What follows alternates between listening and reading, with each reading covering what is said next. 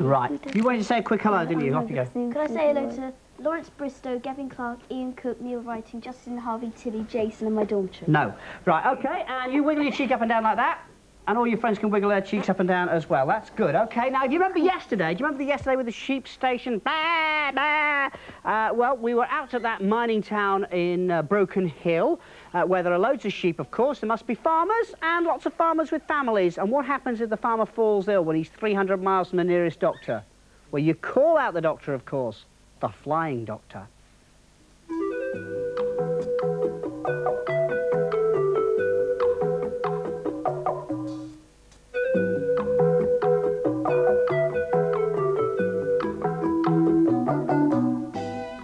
Good morning. It's just after 7 o'clock in the morning and the doctor's about to make his first surgery call. The only difference is, it's 300 kilometres away.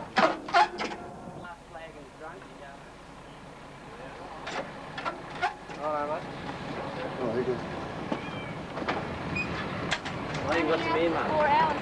The whole trip today is 6 hours flying to.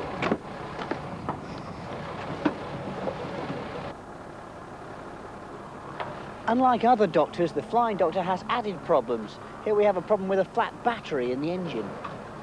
What's the problem you're having? The problem we're having is we're getting a suspected hung start. The engine's refusing to actually to spool up and to speed up to its proper operating speed.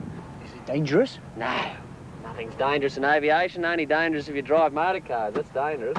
Where are you going to today? Well, Kenya, Ivanhoe, and today, which is a rare thing, we're going, myself and the flight sister, going to Dubbo to pick a lady up who's being dropped off at Dubbo from Sydney by the air ambulance service out of Sydney. Which is how far from here? 374 miles, nautical miles. No good? We're going to the other aeroplane, ladies and gentlemen. Oh, well, that was nice. Ray! All out.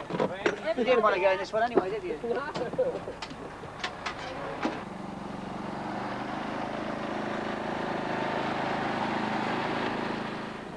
Something tells me it's this time.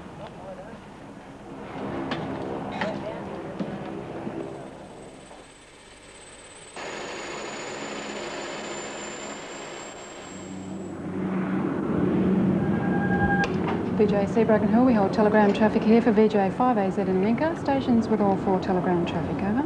This is the nerve centre of the Royal Flying Doctor Service, and from here they can talk to people over an area of 600,000 square miles. That's bigger than the whole of Great Britain. Hello, hello, hello. Is that the Royal Flying Doctor Service? This is Timmy Mallet here. I've got a broken hill. We've just seen the Flying Doctor taking off. Now we're off in hot pursuit of him, and we're going to meet up with him in mid-air. The Flying Doctor Service has been running for 50 years in Australia. It covers an area about the size of Western Europe. This particular one, which operates out of Broken Hill, covers a quarter of New South Wales, a large part of South Australia, and right up into Queensland as well. There he is! There's the Flying Doctor! And we're coming right up close alongside him. That's fantastic! We're just 1,000 feet now. There's the runway directly ahead of us. We're going to go down and land first. The Flying Doctor will come in very quickly behind us. He's not got long to stop. He won't turn the engines off, but he'll drop a doctor off, and then they're going to take off because they've got more missions to do this morning. It's a very, very busy day for the Flying Doctor Service.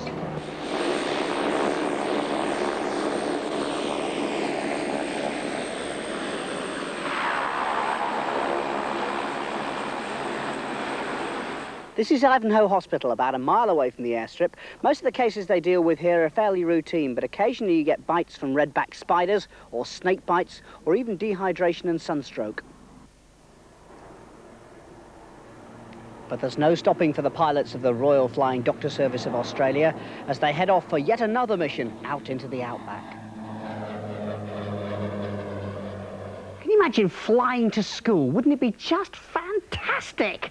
It would be great. Anyway, that's the Royal Flying Doctor Service, and if you watch tomorrow morning, you'll be able to see all of my adventures in the land down under. You'll also be able to meet some wacky wombats, some crazy kangaroos, some dizzy dingoes, and heaps more stuff like that, and also find out how easy or how difficult it is to become a lifeguard. So watch tomorrow morning, don't forget, OK? Right, it's time now for the big final, and here we go. It's this. All right, our 2 finalists we've got. Philip Warren. And what have you got to say? Bonza. Bonza blur blur in Bonza. You've had all morning to practice that, and you are. Faye. And you can say it, can't you, Faye? Bonza Buke. Bloody blah in back of Burke. Okay, right. All right. Look at each other, go, Wallamaloo. Watermelon. Look at them and go, Wallamaloo. Watermelon. Back home you say, yes you do, and the word is marmalade. Eat. Nice. Horrible. Disgusting. No, we're not having horrible or disgusting. Okay, bored with that. Tin foil. Save. Wrap. Up. Down. In between. Up. No, that's a repeat, but very good. Right, we've got wheelbarrow now. Move. Up. No, you've just had it up. Okay, sparrow. Bird. Fly. A lot. A lot. I like it. I'll let you go. Go on. Hi. Yeah. Bye. Bye? No. Crayon. Draw. Writing.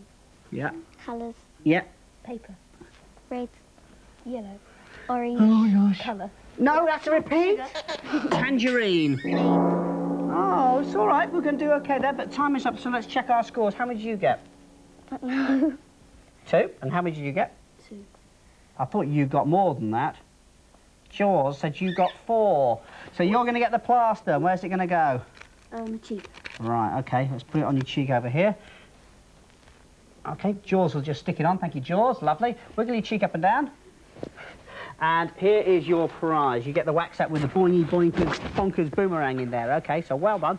Now then, it's time to meet up with Kevin the keeper and find out what he's got in store for us today. Now, he's kept the biggest of our slimy creatures until the last, and it's the giant alligator. But we weren't just there to have a peep at him, because Kevin decided it was a pretty good idea if we fed our toothsome friend, and he was very hungry. Right behind me, it's dinner time for the alligator. Now, Kevin here has never fed this alligator before. He's more nervous than you and I are. He's got in that bucket the dinner. Down here in the water is the alligator. Let's see what happens.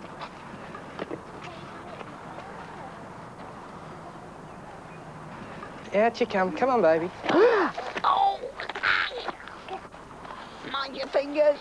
Oh, my goodness gracious me. Don't walk away. Oh, he missed it.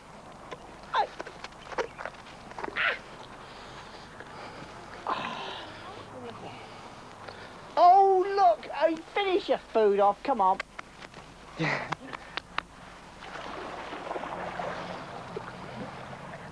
Oh, I beg your pardon. What a rude thing to do.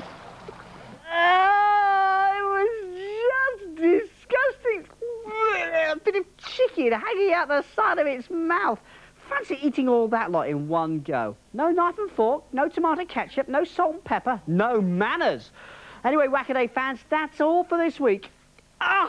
It's just not fair. But remember, if you tune in tomorrow, you can see all of the adventures down under, OK, including the encounter with the goanna, a trip in a helicopter, a splash with the Sydney Beach lifeguards, and a tour around the outback town of Broken Hill. So make sure you're watching tomorrow morning, Wide Awakers.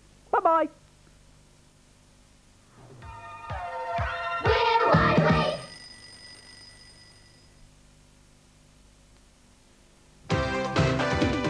Good morning. This is Central in the East Midlands. We begin our programmes as usual by catching up with Central News.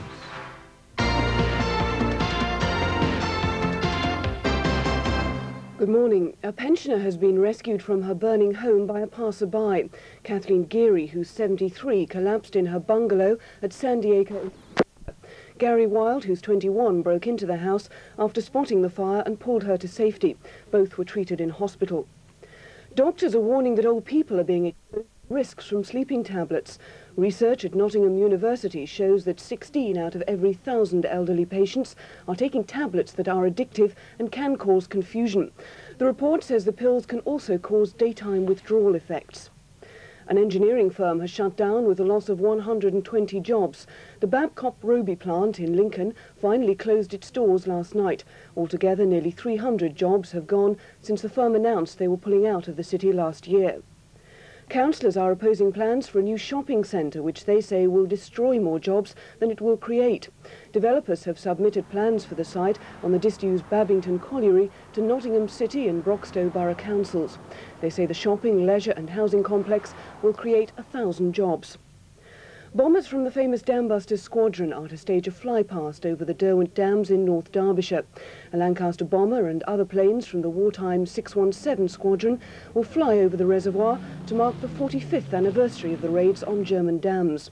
The squadron trained for the operation on the Derbyshire Reservoir. The flypast in May is expected to attract 30,000 spectators. Sport Now and Derby County manager Arthur Cox says there's no crisis at the baseball ground despite the club's slump towards the foot of the First Division. Derby face West Ham tomorrow, but Cox insists the prospect of relegation isn't even being considered, even though they're fourth from the bottom. You can't say things like that. Blimey, these things can be settled as promotions are settled. They can be settled in the last few seconds of a season and whatnot, and that's what creates excitement and entertainment, isn't it? The weather now, another bright day but cold with snow showers, top temperature 4 Celsius, 39 Fahrenheit. That's all for now. Join us again at 11:25.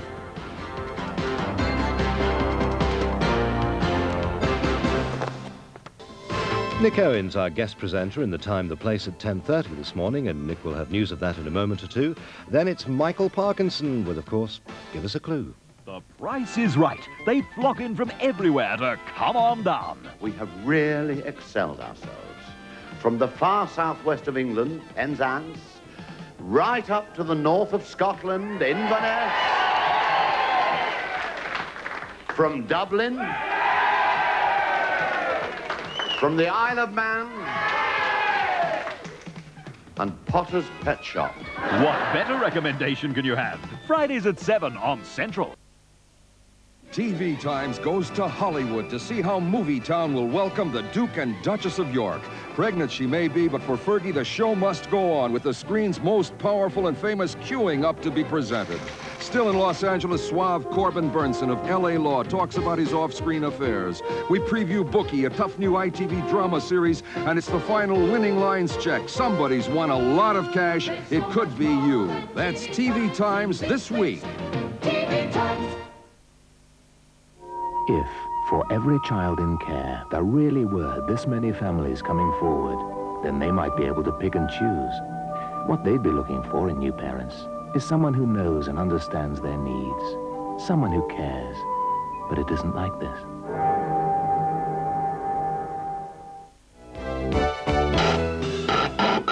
You may have happy memories of machines like these from your childhood. They're one-armed bandits, of course, and today, for some families, they're a curse. It can even lead to crime. Find out more on The Time, The Place at 10:30. Thanks, Nick. In half an hour at 10 o'clock, we're off to Santa Barbara, where it's certainly warmer than here. In fact, sometimes it's positively steamy. So Santa Barbara at 10, but now, give us a clue. Righty-all. Yes. Which is coming up in a couple of moments or two. Sorry about the delay in this. We'll get it to you just as quickly as we can. Time to very quickly... Oh, I can just tell you now that we're coming up to the programme, and here it is.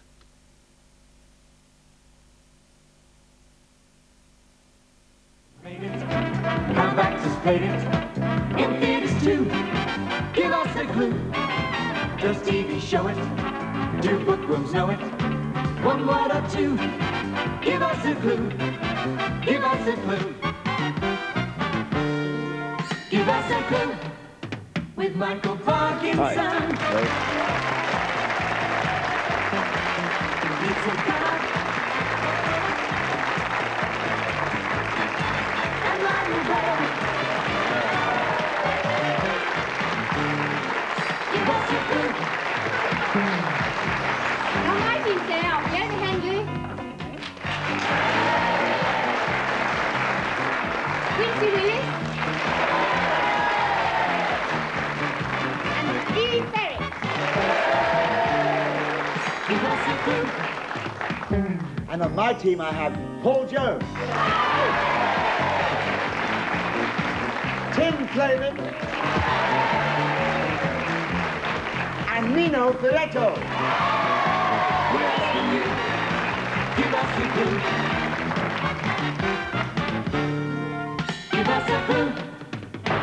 Nino Ferretto. We'll have anybody on this show, we really will. It's a show featuring lots of mute mucking. Dig a big hole, certainly much bigger than the root ball, and to put in some peat and fertilizer, and to keep feeding in the initial stages, to give the plant a good start in life. Once it's had a good start, it'll grow away very happily. But whatever